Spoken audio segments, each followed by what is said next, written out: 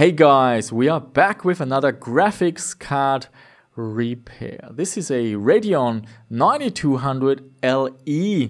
It's more of a budget AGP video card. In my last repair video, that was a Radeon 9550. Well, unfortunately, the card didn't work properly after doing the repair, replacing the caps. So one of the lessons was, well, start practicing with something cheaper. So here we go. This card works. I've been using it in a few projects actually, but one capacitor is bulging. We can see it here. I'll put it on the screen. It's one of the larger capacitors.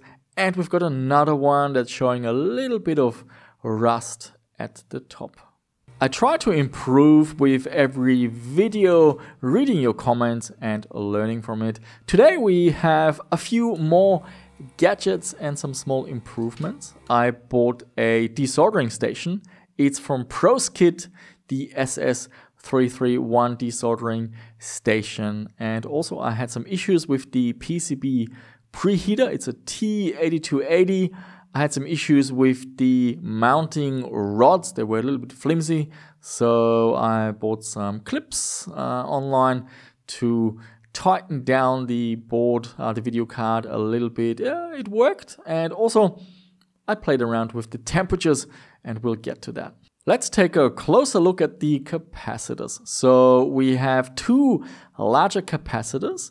We can see they are labeled with G Luxon, 1000 microfarads and 10 volts. I tried to find out what series this is because that's really important with finding out the ESR.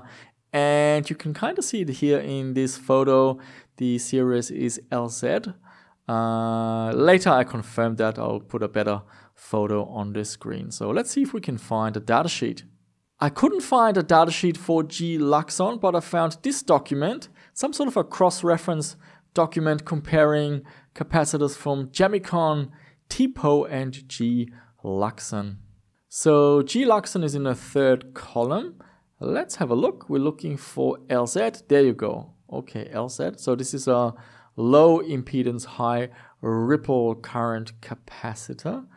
And the equivalent series in the other brands are SC. So let's do a search on that. Here we go. I found the datasheet. So let's have a look. We're looking for 10 volts and 1000 microfarads. The packaging, yeah, 8x15, that makes sense. That measures pretty much what I can see on my board. And we have an impedance of 34 milliamps and around 1.4 amps of ripple current. Using a multimeter, I figured out that these two large capacitors are connected in parallel. That means the capacity doubles, the ripple current also doubles, and the impedance halves. So we basically have 2000 microfarads of capacitance, and the ESI is half of 34, so that is 17. So I'm going to replace these two electrolytic capacitors with a single polymer cap. I've had plenty of conversations with ChatGPT about VRM controllers and what sort of capacitor you should go for.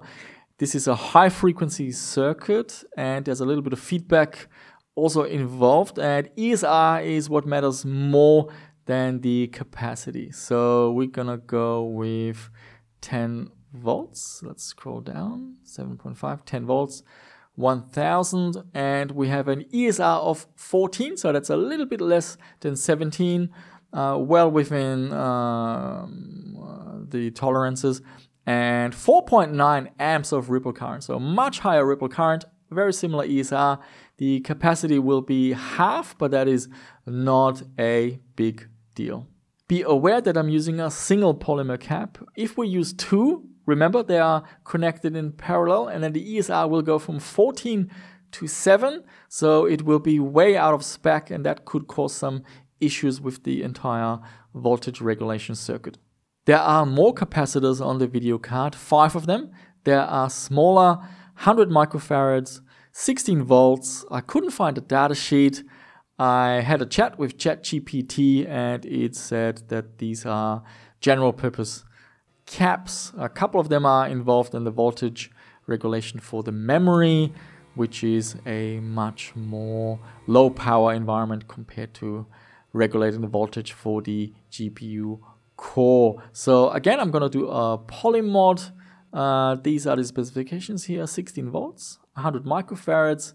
The package size is 5 for the diameter, 7 for the height, and we have an ESR of 50 milliohm and 320 milliamps of ripple current. So that will be much better than these electrolytic caps, and it shouldn't cause any issues.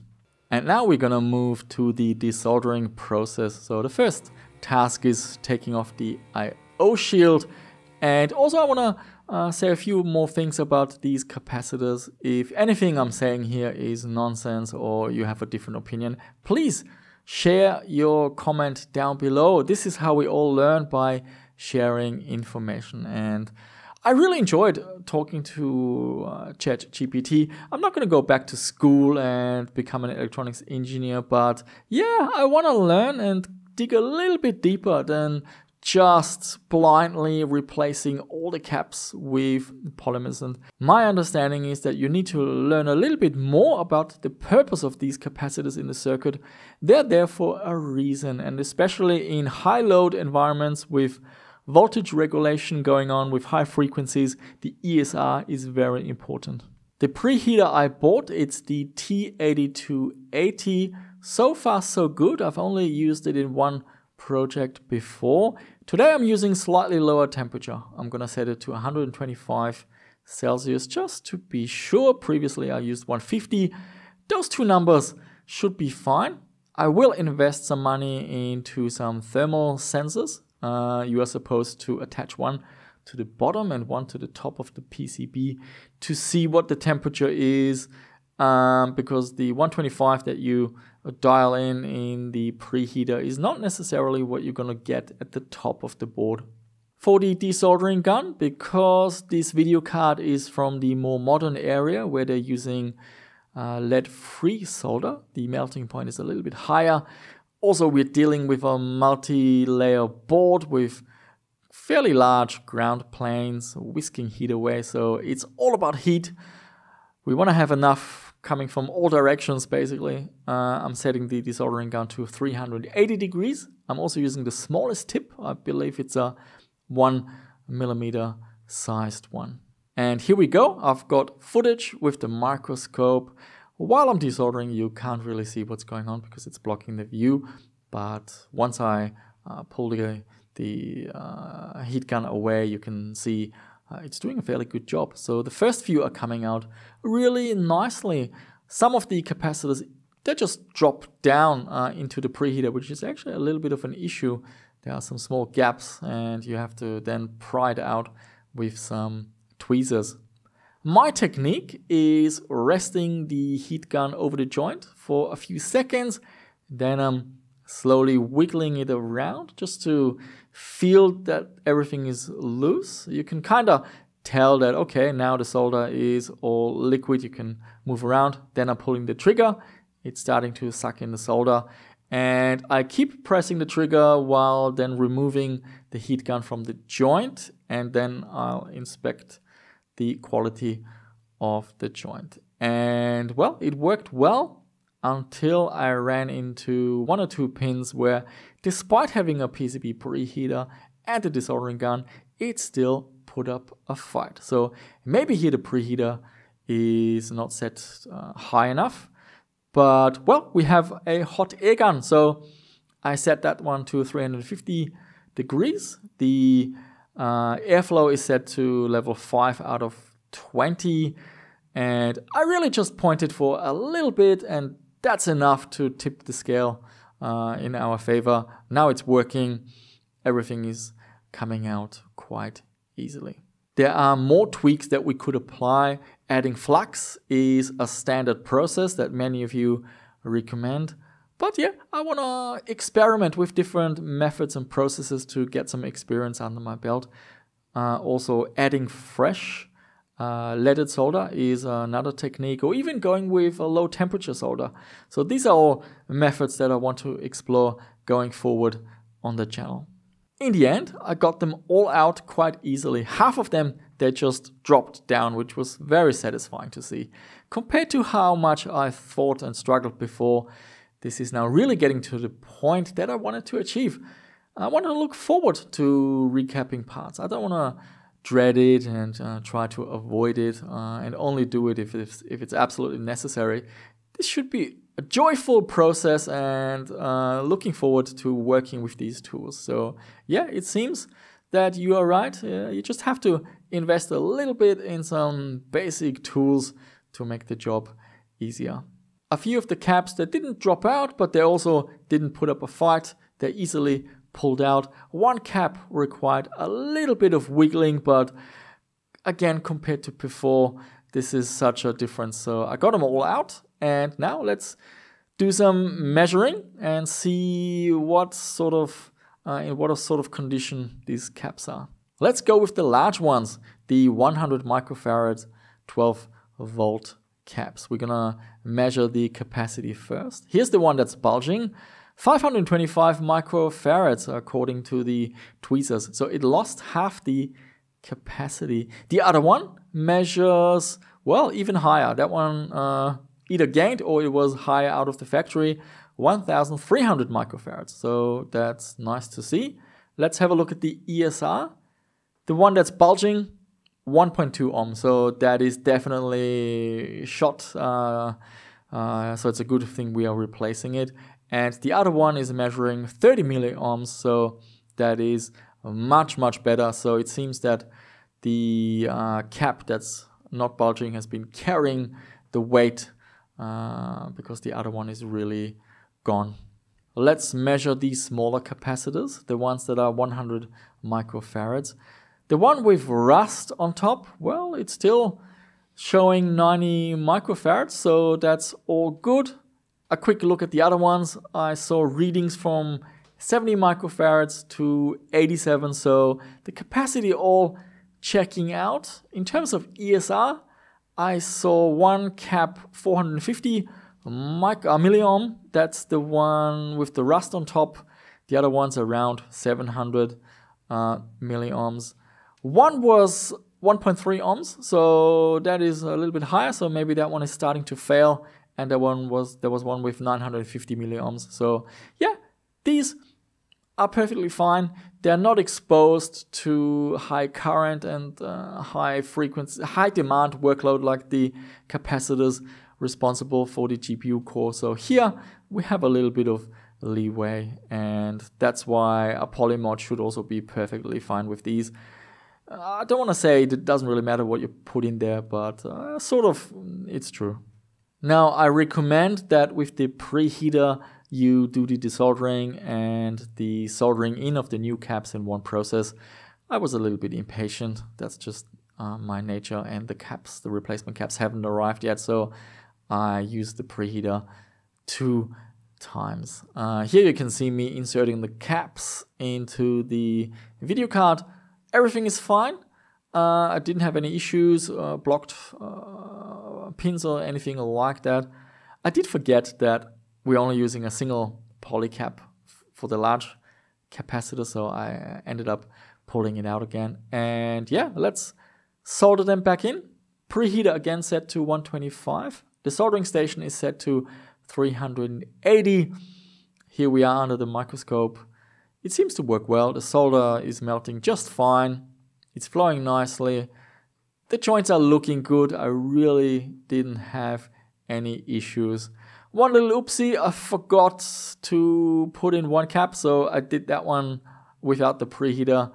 I could tell the difference. The joints, the flowing of the solder wasn't as easy as with the preheater, but I was able to get it on. For the equipment, I'm using a FNERSY soldering station. The soldering wire is for mechanic, and after all the soldering, I'm using the mechanic PCB cleaner to make sure the board is clear of any flux. We are attaching the I/O shield again, and now it's ready to test. I put together an Athlon 64 test bench. We can hear the post beep.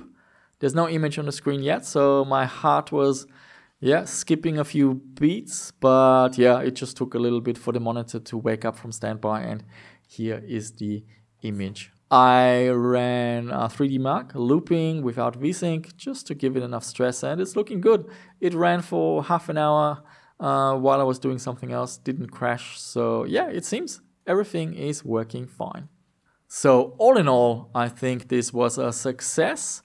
I was much more confident than the last time. The last time, well, the first time you do anything, you know, you don't know if you're going to mess up. And, well, I did, but look, that's part of the journey. So I was a lot more confident. I also had better equipment with the desoldering gun. And with the 3D heat, we were able to get out those caps quite easily. So 3D heat was from the bottom with the PCB preheater, from the top with the hot air gun, and then also from the desoldering gun. So really quite amazing to see just how difficult it is to get these ground pins cleared out from the old solder.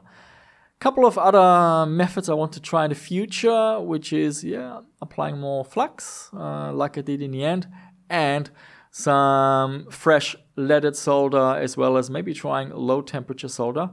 I've been told with the low temp solder you have to make sure that you really suck it all out before applying anything new. And with the capacitors, I have to pay more attention to the ESR in the future.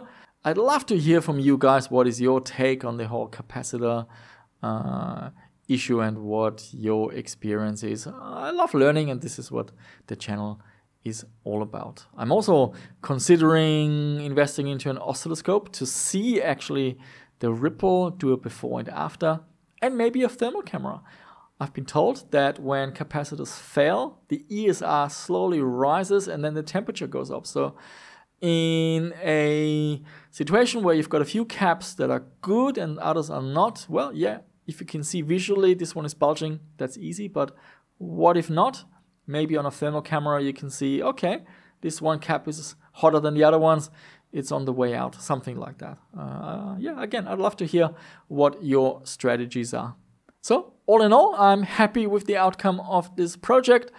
A few little mistakes, but much better than the first one, and I'm eager to do my next recap and breathe some new life into these old retro computer parts.